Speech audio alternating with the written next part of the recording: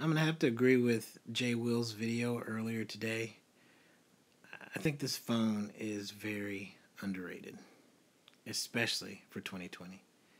Hey guys, it's 10 Minute Tech Reviews, and we are back today to take a look at the video and photo capabilities of the LG Velvet. And just a small disclaimer for you guys. I know I say 10 Minute Tech Reviews, but this video is 11 minutes and 59 seconds. So, yeah, my bad. I'm prolific, so gifted. I'm the type that's gon' go get. Hey guys, 10 Minute Tech Reviews here. What I was able to do was I was able to take this phone out yesterday. It was a nice day, and I got some good video and some good photos. And nothing's been altered about these photos or videos. I basically just took them straight from the Velvet, dumped them in here so that I could create this video for you guys to see. Now, from just an average consumer standpoint, these things are great. I mean, I'm not going to get into megapixels and, everything else as far as, really nerdy details as far as the camera goes. But it does a great job for a point and shoot, to grab video. When I was, moving it around while I was actually videoing things, the focus was really quick and snappy, so I didn't have to wait.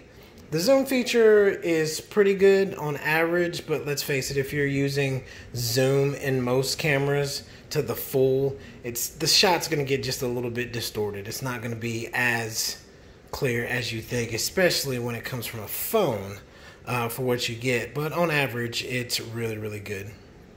So what I'm going to do is I'm going to, drop the photos and videos in here now. Drop a little background music into it so you guys can watch it and tell me what you think, and then I'll see you on the other side.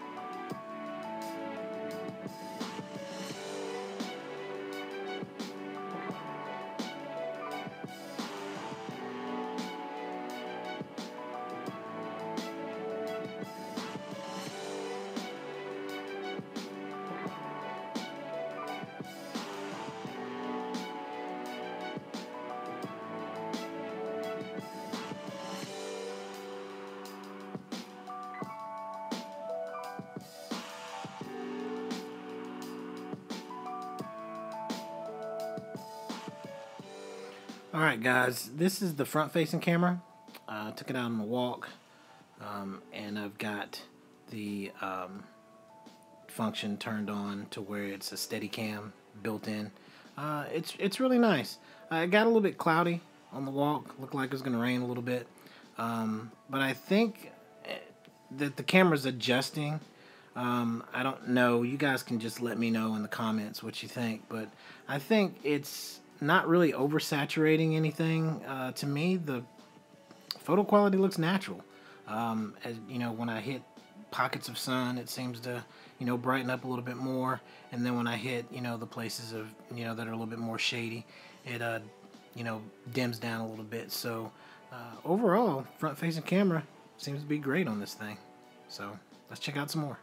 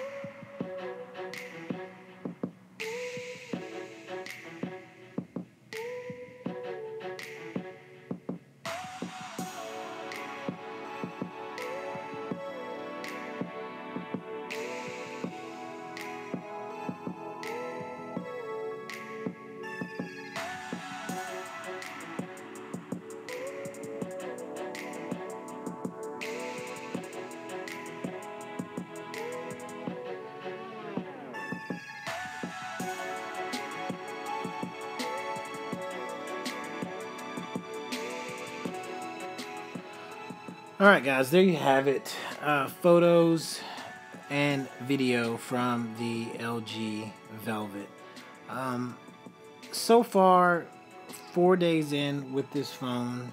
4 days? 5 days? No complaints at all. I did mention at the top of the video, and I mentioned, what if, well, I don't know if I mentioned it, but if LG was able to put that budget or that advertising dollar into their mobile arena again, or a little bit more, it would be real interesting to see what they could do as far as, if they can make noise or make some waves in the area that we have right now in the smartphone arena. But they're not there just yet. But this phone is going to probably be what I consider to be an underrated phone of 2020. Again, I talked about it in previous videos, the build, the design, and it's a very, very solid phone. That dual screen case that you see that I've got highlighted in the back, that's the thing that gives this phone its identity, so to speak. It's great without it, but it's even better with it. And as I get into the next videos that I'm going to do, that's what I'm going to be focused on. I want to focus more on this dual screen case, and I want to see what the use cases would be for an average consumer. And I'm not talking about a nerdy consumer like myself or any other techie that's out there. What would the average consumer be able to do with this dual screen phone? I mean, other than if you already have an Android phone and you can already multitask, if you're used to that, what leg up does this give you in doing that? And that's what we're going to dig in a little bit more in the next video. And I want to make sure that I come up with something different to look at it, or a different perspective to look at it. Again, if you're not subscribed to the channel, please make sure you hit that subscribe button. Please make sure you share this, and also smash that like button so that I can keep giving you guys some content. I'm going to try to stay on top of my content for you guys, again, with all things tech. I want to thank you guys for spending, like I said at the top of the video, 12 minutes of your time checking out the video quality and the pictures from the LG Velvet. And again, I will dig more into this dual screen case, which is what makes the phone.